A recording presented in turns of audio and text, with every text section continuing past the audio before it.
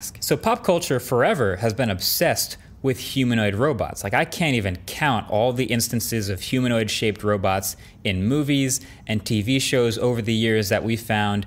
It's something we've been fascinated with since the beginning of time. There's endless versions of it. But it turns out the ideal way to make a robot vacuum the floor for you is not to build a human-sized shaped robot that pushes around a vacuum.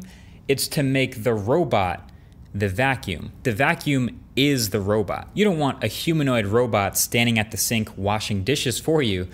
The dishwasher is the robot. Like, that's the single purpose-built robot. Tesla knows this. You don't have a humanoid-shaped robot sitting in your car driving the car for you. The car is the robot. The